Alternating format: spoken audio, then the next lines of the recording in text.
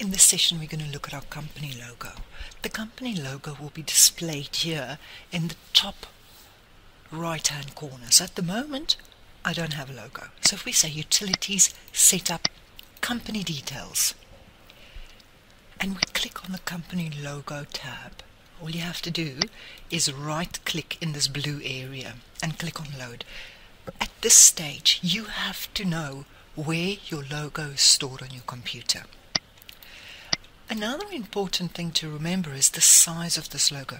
It is better to have a smaller logo or a smaller size logo than a bigger size logo, because the bigger the logo, the slower your processing is going to be. My logo is very small, so I'm going to click on OK. The quality or the display quality might seem poor here, but as soon as I click on Accept and I say yes to close my company details, you will see that the quality is fine here because it's a really nice small size.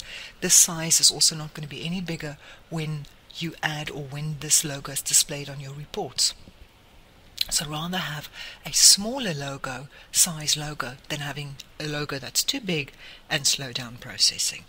If I take you back to company details,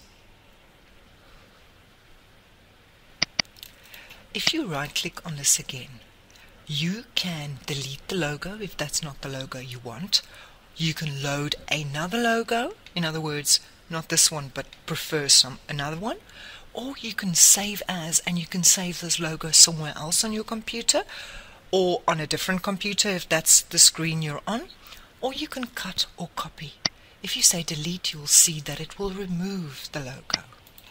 I'll just load my logo again and click on Accept. And that will conclude explaining how to add a logo to your IQ Free POS screen.